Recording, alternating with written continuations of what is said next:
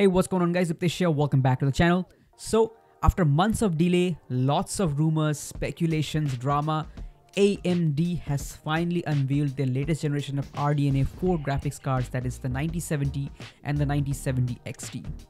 Folks, it is a pretty dire time to be a PC gamer with like poor value for money in terms of GPUs. GPUs straight up not available for purchase. So we often say that AMD never misses an opportunity to miss an opportunity. But it seems like AMD has finally delivered. So in this video, let's take a look at what AMD has in store for us with RDNA 4. With that said, let's get going. Okay, I won't make this video too long. AMD unveiled two GPUs, the 9070 and 9070 XT. There is no 9060 or no 9070 XTX and all that stuff. 9070 and 9070 XT. 9070 costs $550 US, whereas 9070 XT costs $600 US. So right off the bat, I'm not even going to waste time talking about the 9070 non-XT for $550 US. It's going to be the same cost as the RTX 5070 and at just $50 cheaper than the 9070 XT. It does not make any sense. It's basically the same situation as the RX 7700 XT compared to the RX 7800 XT. Basically what I mean to say is that the 9070 just doesn't make sense to me. Just $50 cheaper, you rather just spend the $50 extra and just go for the 9070 XT. So let's talk about the 9070 XT. All right, so the 9070 XT, according to AMD, is around 37% faster than the 7900 GRE from RDNA 3. So 37% faster restoration performance. That is a pretty amazing gen-on-gen improvement, like at least by modern graphic card standards, because you see what NVIDIA is doing, basically like, you know, giving us like 10-15% of improvement, whereas AMD is giving us 37% improvement gen on gen in terms of raw rasterization performance. So basically the 9070 XT is 37% faster than the 7900 GRE. And in terms of ray tracing performance, the 9070 XT, like these are according to AMD's first party benchmark, so probably cherry picked. But you know, I tend to trust AMD. Like most of the time, they don't, you know, just lie in these benchmarks. So they pretty much tend to be spot on. So let's just assume these benchmarks are, you know, true. And in terms of ray tracing performance, the 9070 XT is 53% faster than the 7900 GRE. So that's a huge improvement in terms of ray tracing performance. So overall, in terms of performance, like you saw, it's a really big improvement over the 7900 GRE. Now, according to AMD, they also claim that the 9070 XT is basically on par with the 5070 Ti in terms of restoration performance, and also on par with the 5070 Ti in terms of ray tracing performance, which is pretty crazy, to be honest. And basically AMD is claiming that, you know, because it's $150 cheaper than the 5070 Ti, it is providing around 23% greater value for money improvement. Now the thing is, again, these are first party benchmarks. If you are to assume that the 9070 XT is actually 53% faster than the 700 GRE, then if we apply these benchmark, like these percentage differences to the benchmark numbers recorded by Hardware Unbox, then you would see that no, the 9070 XT is definitely not on par with the 5070 Ti in terms of ray tracing performance. In fact, the 9070 XT is more like, little bit slower than the RTX 4070 Super, or it's going to be on par, or like on par basically you can say, and it's going to be slower than the 5070. So that's what I can speculate if I look at AMD's numbers and I compare it with whatever Hardware Unbox has recorded. Whereas in terms of restoration performance, which is like quite important, like I would personally argue, like in this class of GPUs, the restoration performance is still more important than ray tracing performance.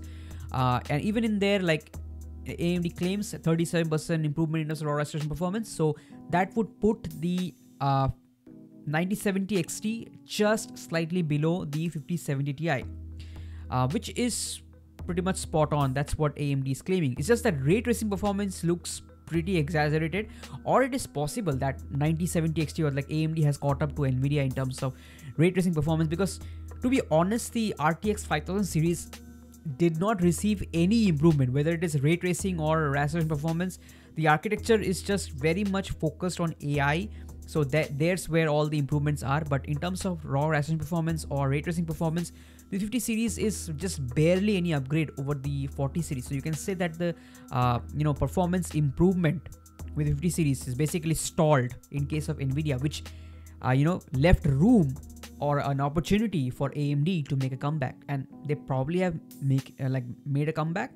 Like they are claiming the 9070 XT is on par with the 5070 Ti in terms of ray tracing performance, which is pretty crazy. Like if I apply these percentage differences to hardware unboxed numbers, then it doesn't make sense. But AMD says it's on par. So yeah, it's all up to whenever the final third-party reviews will be coming up. So that's when we'll all come to know. But what's really undeniable is that the 9070 XT for $600 indeed has brought about really good value for money improvements compared to what NVIDIA is providing us. The thing is that like I said in the beginning, AMD is well known for never missing an opportunity to miss an opportunity. But in this case, like NVIDIA, it feels like NVIDIA doesn't even want to sell anything to gamers. Like, not only did they not improve the 50 series like substantially over the 40 series, like improvements are very lackluster. On top of that, the GPUs are not even available for purchase. If they're available for purchase, they are at incredibly excessive cost. Like MSRP is just it doesn't exist basically. So AMD I don't know, AMD had to make a colossal mistake if they wanted to mess up this launch. Like NVIDIA, they neither improved their architecture much for ray tracing nor for rasterization performance. Neither the GPUs are available. If the GPUs are available, they're at a extremely inflated cost.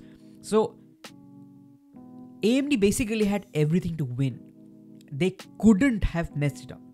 Now there is still a chance to mess up this launch because, just like the 5070 Ti, AMD doesn't have any reference model for the 9070 or the 9070 XT. Everything will be up to the board partners and AIB models. And so let's hope that the supply is in abundance, and probably it is in abundance because we've been hearing rumors that retailers have a lot of stock for these GPUs. So hopefully, if these GPUs will be available readily for purchase at $600, then I think this is AMD's moment. AMD is going to gain a lot of market share. I at least I hope so. It's a win-win situation for AMD. All they have to ensure that the stock is in abundance and the AIBs are not outrageously pricing these cards. Okay, MSRP is maintained. Apart from these impressive gains in rasterization performance as well as ray tracing performance, AMD has also claimed that they have improved their H.264 encoding quality by 20%.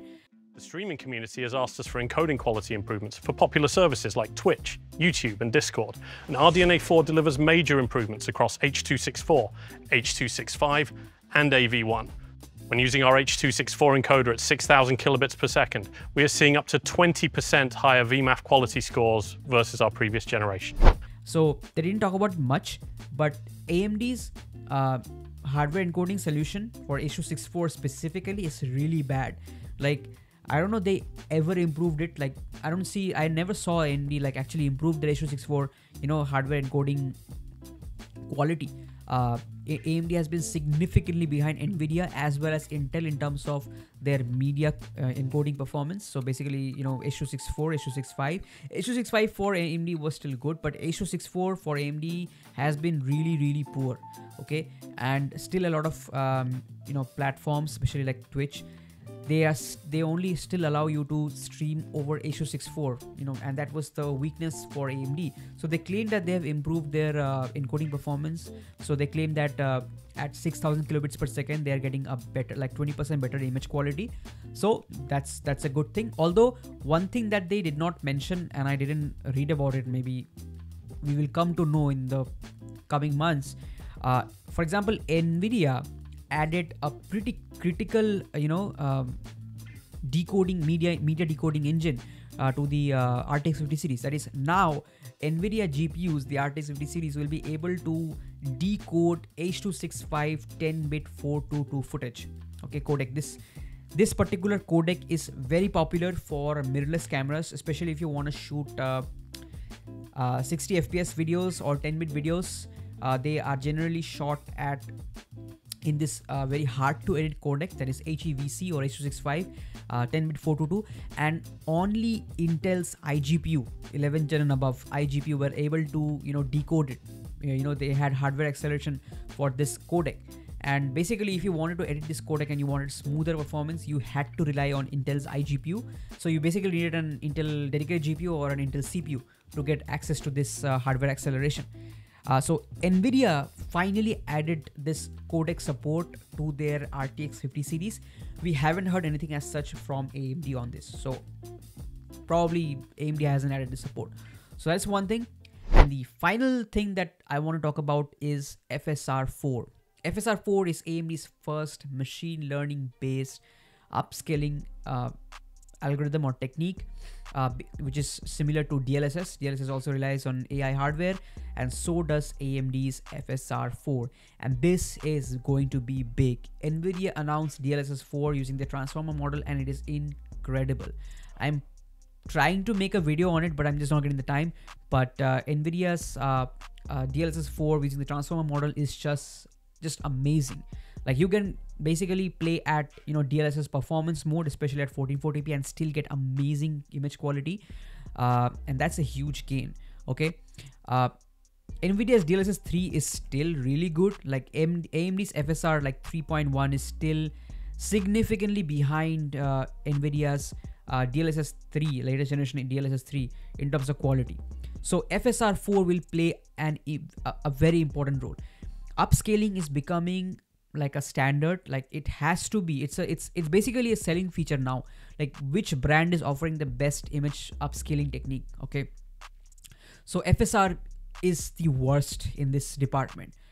So FSR 4 is going to be a huge deal if AMD is able to match at least the latest generation of DLSS 3. Then also I will consider it as a win, because FSR 3.1 at this state is still significantly worse than DLSS's latest 3.0 latest version, whatever is the latest version for DLSS 3 basically. Okay, so there's that. I think AMD has done overall a pretty good job with 9070 XT. We were all very skeptical if AMD is going to squander this opportunity once again, but hopefully this is the time when AMD finally comes back and starts to gain some mindshare. Also, AMD, if you're watching this video, please consider bringing these GPUs to the laptop segment, because the laptop segment is just insane. Everything is just dependent on NVIDIA. NVIDIA has the whole market on lock. So please, we would love to see if you guys are going to provide this GPU in the form of laptop GPUs. So, yep. So that's it for this video, guys. Thanks so much for watching. What do you think about the 9070 XT? Are you planning to purchase any one of them? Comment down below. Thank you so much for watching. Please like, share, and subscribe, and I'll catch you in the next one. Peace.